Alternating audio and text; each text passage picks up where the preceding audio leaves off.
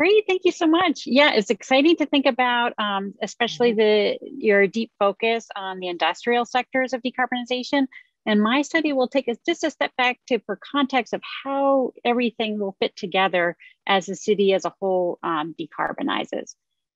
So I worked with the city of LA and LADWP and residents on like an exciting set of questions, especially when we first started several years ago when people weren't even sure quite how to decarbonize. But our study looked into what are the pathways and costs to achieve 100% renewable electricity supply while also electrifying key end uses. So like the people, the customers, the industry, and maintaining current high degree of reliability. What are the potential benefits to the environment and health? How might local jobs and the economy change? And how can communities shape these changes to prioritize environmental justice? I want to first give a big shout to our advisory group, which represented different communities across the city. It was their questions that motivated the breadth of the study, and it was important to us to provide them meaningful, transparent, and understandable information. To give you a sense of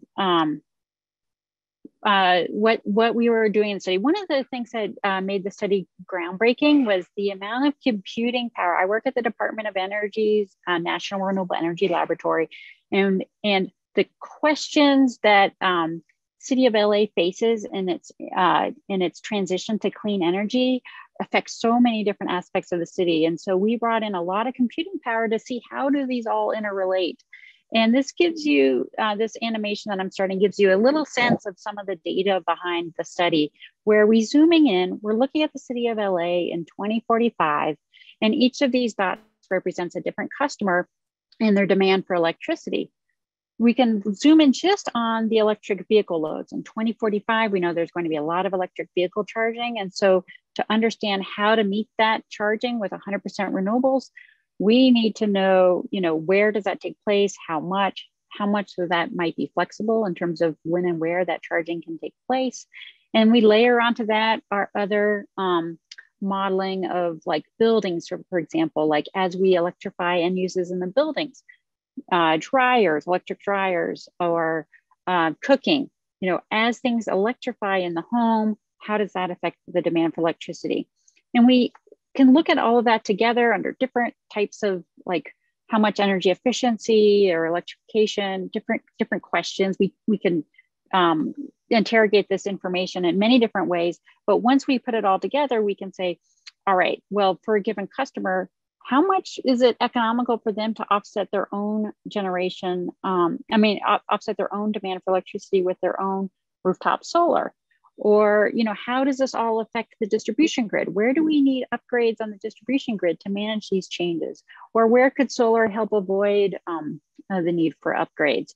And then, with all of this together, how does LADWP make sure that it can reliably serve electricity to each of these points at all times of the year, no matter what happens? So that is just kind of an overview of the big picture. I will turn now to some of the select results. First, I'm going to talk about the customer, what their demand for electricity might be, and how they might self-supply some of that demand with rooftop solar. Then I will describe how the study can take different pathways to meet its 100% renewable energy target. And then I'll talk about environmental benefits. And finally, I'll briefly mention some of the energy justice implications. So to understand what LA needs to build to be 100% renewable energy, we first need to understand what the customer's role might be over time. This figure shows peak demand for electricity between now on the left and 2045 on the right for 3 different sets of assumptions about energy efficiency targets, how much natural gas and gasoline today might be replaced with electrification, and how flexible that demand for electricity might be. Across all these projections, we can see that the contribution to peak demand from residential and commercial buildings, represented in the orange and green colors, could remain fairly flat through 2045. which is showing us that the growth due to electrification of end uses is getting offset by the benefits of energy efficiency. The main cause for the increase in peak demand is due to the growth in electric vehicle charging, represented in this figure in blue.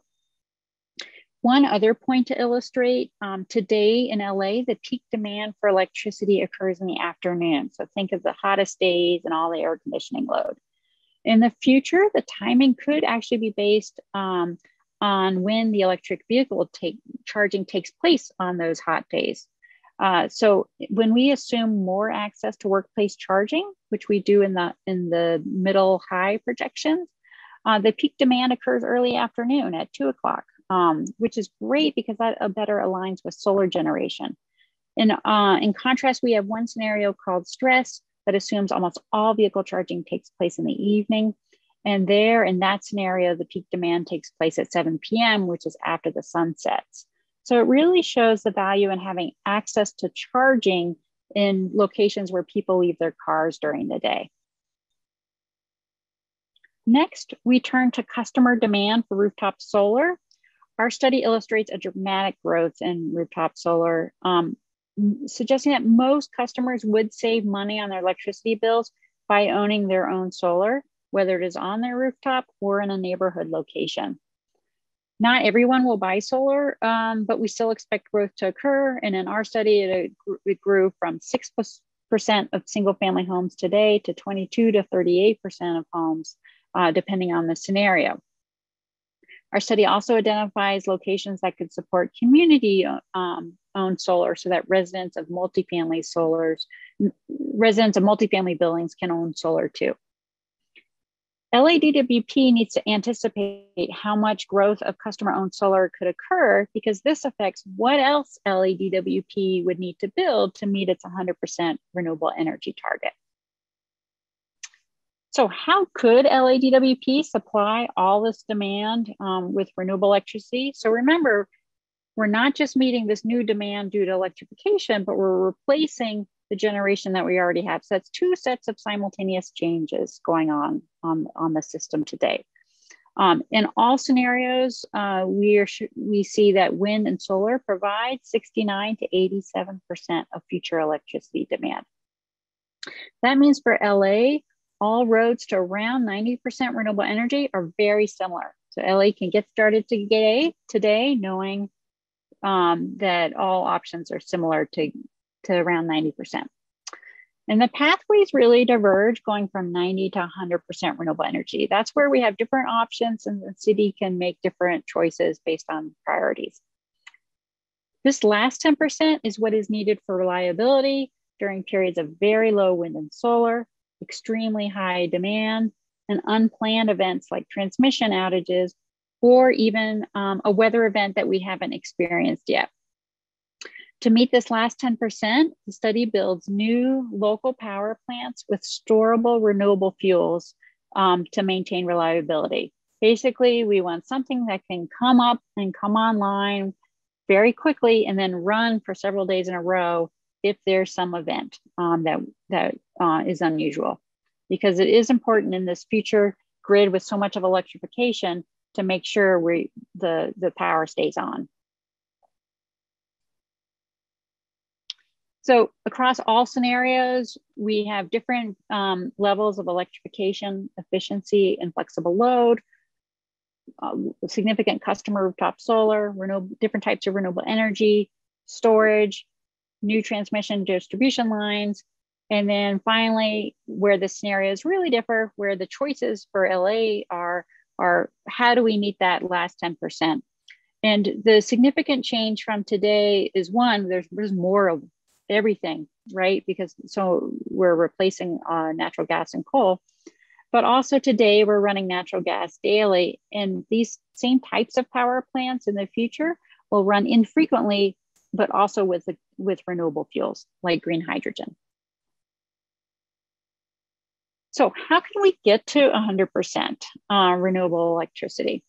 Let's look at a scenario that achieves this by 2035, which is also now the formal target for the city and utility. And this will vary slightly compared to what LADWP actually builds, but this was our scenario that we used to look at this type of target. So we start in 2020 with a focus on just a few of the renewable technologies. Today, LADWP generates close to half of its electricity using renewable and zero carbon fuels, including hydropower and nuclear. In 2020, customers owned 340 megawatts of solar on their roofs, and LADWP had solar, wind, storage, and some geothermal. And the chart on the right shows the overall mix of technologies in LADWP's portfolio in 2020. Now let's advance 5 years to 2025. In these 5 years, under this scenario, customers doubled their solar, but LADWP significantly adds solar co-located with batteries and wind, plus some standalone solar, geothermal, and batteries. Collectively, all this new generation would allow LADWP to meet 90% of its electricity using clean fuels. Now let's step ahead another 5 years. By 2030, the pace of customer solar adoption has more than tripled. And for LADWP to move from 90 to 98% clean generation, it adds some solar co-located with batteries. It skips standalone solar and mostly adds wind and geothermal power plants to help meet the times when solar generation is low or when demand is especially high. Finally, in 2035, this scenario meets its 100% clean energy target. Customers have added solar. LADWP has added some solar, wind, and batteries to meet the growing electricity demand, but primarily to address this last 2% of the target and to keep the lights on when unexpected events occur.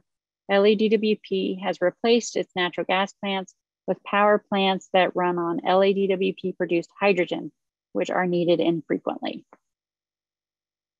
So we spent a lot of time digging into those different pathways to make sure these are actually reliable and doable. And our study was showing that 100% renewable energy is achievable. And if it's coupled with electrification of other sectors, provides significant greenhouse gas, air quality, and public health benefits. So let's turn now to some of those other benefits. This figure shows the drop in greenhouse gas emissions that occur across our set of 4 scenarios with high electrification of vehicles and building and uses. So electrifying cooking, electrifying your vehicles. Starting on the left in 2020, across all the scenarios, greenhouse gas emissions fell by rapidly by 2025 in the power sector represented in purple due to the retirement of coal. So that alone makes a big change. And then these life cycle greenhouse gas emissions fall further in this scenario in 2035 as natural gas is retired. But the largest greenhouse gas reductions occur with the adoption of electric vehicles in green. The simultaneous decarbonization of the power sector, coupled with electrification of other sectors, leads to dramatic reductions in annual greenhouse gas greenhouse gas emissions.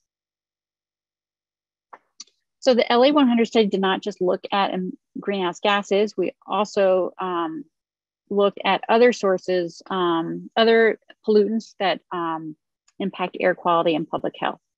So 2 pollutants that we care most about are fine particulate matter. So these are tiny particles that are 3% as wide as a human hair and can go deep into our lungs. And ozone, which is not emitted, but is formed in the atmosphere and can cause asthma. All scenarios in our study achieved a 6 to 8% reduction in concentrations of fine particulate matter, mostly because of the electrification of light duty vehicles and natural gas in homes and businesses. This number might seem small, but it is significant because it took the entire South Coast region 6 years to achieve a similar reduction, focusing on reducing emissions on some of the largest emission sources.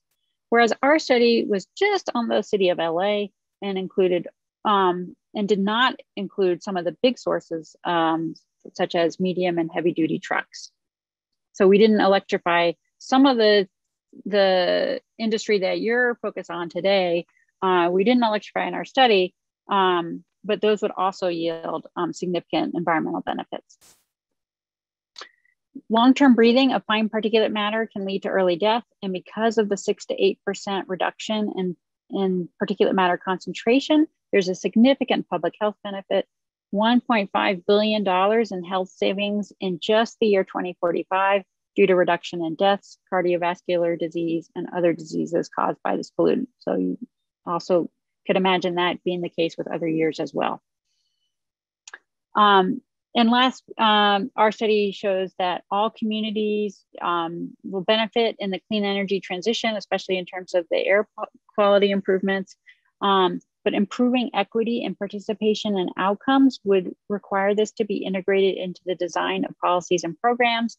And that's the focus of more recent collaboration between LADWP and NREL and the community, which I don't have time to get into today. And then if you want to learn more about the study, LA100.org has our full report and lots of videos and data visualizations to play around with.